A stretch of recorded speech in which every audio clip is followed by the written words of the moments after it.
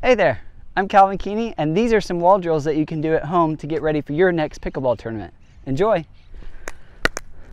First, I'm going to start out with some dinks. And I just want to point out real quick that when we're hitting against the wall, we're not really worried about where the ball is going so much. We're worried about and trying to think about what it feels like to hit it. We're trying to get this muscle memory down and just getting some reps here. So when you're dinking, the ball should come back very softly off the wall, just like this. It should be bouncing in front of you. I'm about 7 feet, so about at the kitchen line, maybe a little further. But again, I'm not too much worried about where I am. I am thinking about my feet being parallel to the wall right now, as if I'm dinking to the person in front of me. If I want to dink with the person that's cross court, I will just turn my body and still have my feet kind of in the same position the whole time, but I'm just hitting a different angle practicing this cross court dink. And you can do the same thing for the other side. This would be practicing cross court. I'm just turned and I'm using the wall as a ball boy. So not really worried about if this ball is going in or not. I'm just trying to get rep after rep after rep. And I've noticed when I do this, I'm able to, in the game, be able to hit more effectively and make those minor adjustments to get me to hit the ball in. So those are dinks. We did face-on dinks with the person in front of us, and then we did cross-court dinks with our body sideways, both ways. You can also do volleys. So an easy way that I've heard to do volleys is to hit the ball high on the wall. This is a bit easier. If I want to make it a little bit harder, I just get lower to the wall and try to get right above that line. Now this line is a tennis net height, so it's a bit higher than a pickleball net, but not too much. And again, I'm not too worried about exactly how high it is. I'm just trying to hone my skills, get my muscle memory down. And for these volleys, I am aiming right above that line just for something to aim at. So this is a really good drill to get your hand speed quicker. I want to point out, when you're doing this one, if you constantly find yourself overhitting, you're going to find that the ball is back to you before you're ready.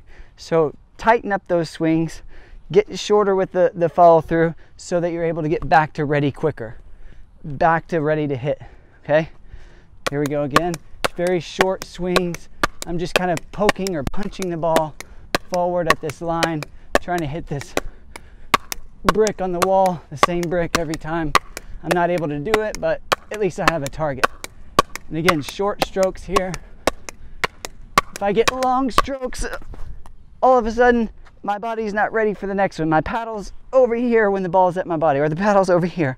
So very short strokes are important on these volley drills. And then I also like to put these together. I like to go with some dinks and then practice those sneaky attacks from my opponent by hitting it quickly from here and then trying to volley it or reset the ball, whatever you want to do. If I want to hit an attack and then reset, it'll look like this. It's a very quick attack followed by a reset. This is a very practical drill, particularly for higher level play, where you get some sneaky attacks at around whenever you're dinking.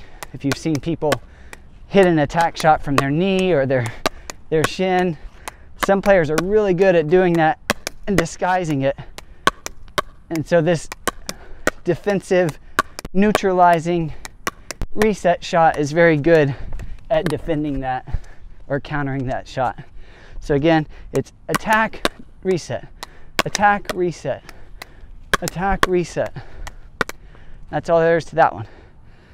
Next up, we have drop shots. I'm just going to take a few steps back. I'm pretending to hit very far through this wall. I'm just using the wall as a backboard to just keep feeding me the ball.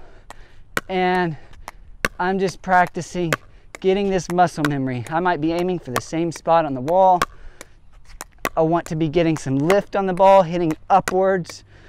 One of the most common mistakes that I see when I'm teaching people how to drop shot or helping them improve their drop shot is this. They hit very flat very straight.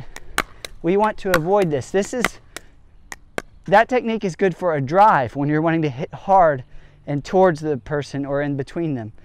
But a drive is very different than a drop shot. So for a drop shot, we want lift. Think of it like a beanbag toss. You're just trying to lift this ball, get some height on it. And again, I'm not pretending that the kitchen is right past the wall. I'm pretending the kitchen is way past the wall. And I'm just getting used to getting this height on the ball versus hitting it very straight, which a lot of people tend to do. We want to avoid hitting it very straight on this drop shot. So this would be too straight, not much room for error when you're hitting this straight. And when you get a difficult ball, it's going to be, you end up hitting them into the net or hitting them a bit too high and your opponent smack them back. So that's why we're wanting to lift the ball, get some lift, get some arc on the ball, and so that the ball's coming down as it goes over the net. That's ideal. It's high on our side, maybe 8 feet high, however high, but as it's going over the net, it's coming down. Now you can't see that because the wall's in the way, but that's what we would want in a real life pickleball shot. Next up, we have drives. So now we're hitting a drive. The purpose of this shot is to apply pressure to our opponent. So this one is going to be straight and flat. We're wanting to get a very high consistency and accurate shot with very little effort. So very short swing, high consistency. Right now I'm going to aim for this brick somewhere right above this line. I may or may not hit it, but I at least have a target. Very, very short swing. Very short swing here. Oh, that was a little high. And these are tough, but this drill right here is how I got ready for my 5-0 singles tournament. And I probably would have gotten smoked if I didn't do this for several hours a week leading up to it, because I hadn't ever really hit a drive very consistently before. As you can see, I'm still not the best at it, but I'm better than I was. These drills will get you tired real quick, so it's a great cardio exercise as well. Just a couple more here. I'm aiming right above the line at one of the concrete blocks. If I don't hit it, that's okay. Very short swing, so I'm back to ready quick. If you have a long swing, you're not going to be ready for that ball. Long swing, you're not going to be ready for the ball. Practicing that short swing, because just like in a game, when we're hitting that ball fast to our opponent, the ball is going to come back quick as well. So we have to be ready. If we overswing, we're going to be here, and our opponents are going to be hitting it back at us. If we do a nice short, quick swing, we'll be ready to get back to our ready position to hit the next ball. So that's what we want. Very quick. Well, I almost wasn't ready for that one. Very quick, very short swing. And you can practice backhand too. So that's a good wall drill for driving and hitting drop shots. Same thing for your serve. I'm going to get however many feet back. I'm not worried too much about where I am. I'm just using the wall as a ball boy. So I'm just going through my same pre-serve routine. For me, I like to get my feet ready, get the ball out, ready position here, drop, hit. Feet are ready, hands out, paddles back, drop, hit. Whatever your pre-shot routine is, try to do it the same every time so you develop some muscle memory and you have full control over the serve. So take advantage of that here. Ready, serve. Ready, serve. And again, I'm just using this wall as a ball boy. I can turn and hit that way. You can turn your body to hit different ways, but ideally you're set up so that wherever you hit it, the ball is coming back to you. And I can turn my feet the other way, hit that way. Whatever you want to do, I'm just practicing my pre-shot routine, getting this serve to feel more and more natural, more and more comfortable.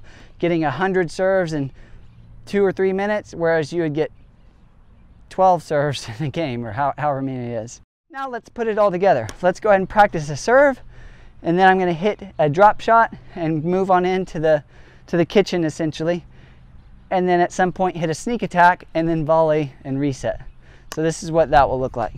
Serve, ready, drop shot. I'm going to hit some more drop shots here, and sneak attack, reset, sneak attack, reset. Oh, missed it. Let's restart. Serve, return, getting ready for this sneak attack here, and I'm just going to volley. Whatever I want to work on, I'm working on. And again, drop shot, moving on in. Now I'm at the imaginary kitchen here, hitting some dinks, and sneak attack, reset, sneak attack, reset, sneak attack, reset. Oh, I missed it. Let's do one more. Ready? Drive, drop shot, drive, oh, reset, drive, reset. Oh, I didn't get the reset. Last one.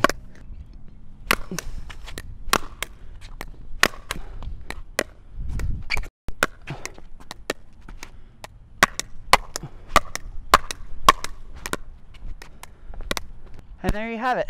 These are some great wall drills that I've done to get ready for my tournaments. These are some great wall drills that I did when I didn't have a drilling partner and I was just wanting to get better.